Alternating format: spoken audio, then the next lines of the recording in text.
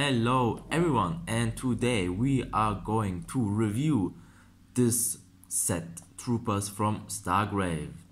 I bought this box up yesterday, like I was at my local shop. I wanted to buy something and I reminded myself I have this project going on, having a classical science fiction army. I love Imperial Guard by all means, but I wanted something different this time, and a few months back I bought like the whole set, like mercenaries, troops and crew, and then I was like, I want more troops because I just adore this box set. So yeah, let's take a look. So what we got here is 20 miniatures for the price of 24 euros. I think it's around maybe $30, but don't quote me on that. So what we got here, we got bases, and here we got 4 identical sprues. So what we got here are like heads. Could you please focus for me? Yes. We got heads, we got rifles, we got missile launchers, we got big ass rifles, we got pistols, we got SMGs, we even got like some sort of sniper rifle. We got a big variety of heads. We got, please, more like that, more like that, more like that, yes. We got normal troopers heads, we got heads with gas mask, and I think on this side there's some heads without helmets, even a female one with a ponytail, and a lot of pouches, grenades, and even a bag right there. So we got 5 bodies. The equivalent, I would say, is like carapace armor, and really lovely miniatures. Like we got 4 sprues of them here. These are great value, and I even got some miniatures prepared here. So just for like what you get for your box is like 5 bodies with a lot of variety. Like you got grenades, you get knives, you get pouches, you get all sorts of heads, all sorts of weapons. You get even, this is what my favorite part, like really useful from conversions, pistols with a pistol in it or empty holsters. Like, can you believe this shit? So, from value, it's really great value, because if you take like the Astra Militarum, like the Imperial Guard box, I just saw it raised in price again. Now it's 40 euros, so around 45 bucks, maybe more, I don't really know, but here it's 40 euros for 10 guys. And yeah, you get the upgrades through now, like you get a sniper rifle, a plasma rifle, and a lot of heads. But if you play Imperial Guard, other than Kill Team, these prices are just not realistic. Like if you want to have a proper Imperial Guard army, we are talking at least 100 troops, at least. So this box set here is way more affordable, way more accessible, even though the style, of course it's not for everyone. It's more like a classical take on science fiction, even though like those weapons right here, they kind of reminded me of like PlanetSide 2, like especially like NC. So when I saw this box, I was like, maybe I'm going to do like a PlanetSide 2 themed army, but I was like, nah. So in terms of what you get, of course, because if you see it like that, one of my main critiques is though the bodies, I know maybe it's just like because of the curvatures, but they kind of seem fat.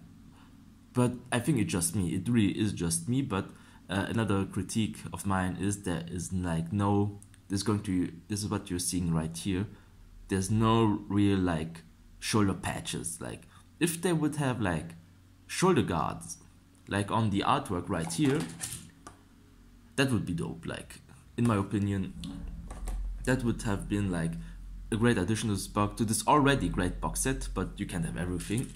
So let's take a look at what we may have here. Like this is a normal trooper one, yes, like that.